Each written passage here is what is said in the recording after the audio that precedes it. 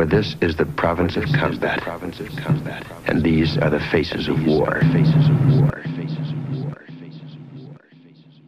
Yo, I'm gonna do some hip-hop shit on this one, man. You know, I'm gonna take it back like 1994 shit.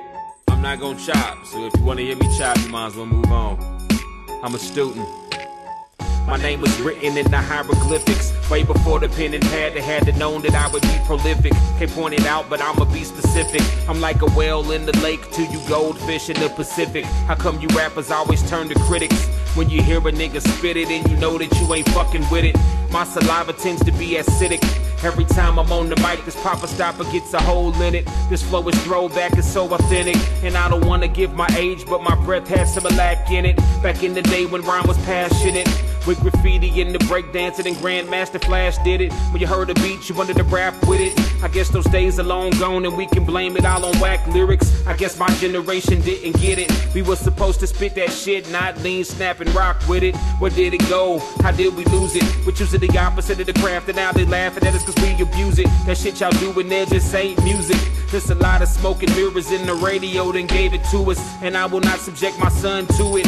I will ban BET before he ever gets to click to it. I can't relate to all that shit. These rappers cannot stay on simple topics, but you ride these niggas' dicks. If the song's about a girl, then why you talking about the drugs? If the song's about the drugs, then why you acting like a thug? Why you acting like a thug? You don't know what thug is. Talking shit on Twitter, nigga, that's just showbiz. Claiming that you gangster, bro, you ain't got no biz. Me and my associates deem you as inappropriate. Acting like you don't got the memo on how we supposed to spit. Cut out all that swag shit, I understand its place, but y'all be dressing like some fag dicks without his cat to chase. If Pac and Big was here, they would dig up at the graves and go and get Easy E to put his AK in your face. I don't understand the reason why you rappers keep on reaching, trying to act like y'all be decent. Y'all can't make a song that's decent.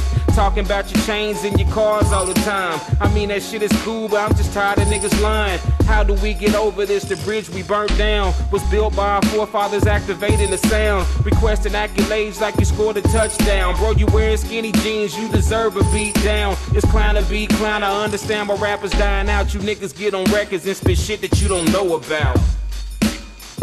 I'm just showing out. I'm just going out. Hip hop without a doubt. Yeah. This for my old heads. You know what? I gotta thank my big bro Taiwan Griffin, cause without him coming home with all that hip hop, all them albums and shit, man, I wouldn't have never even heard no shit like this and be able to put some shit together. So I want to thank him. Hip hop still lives. Yeah.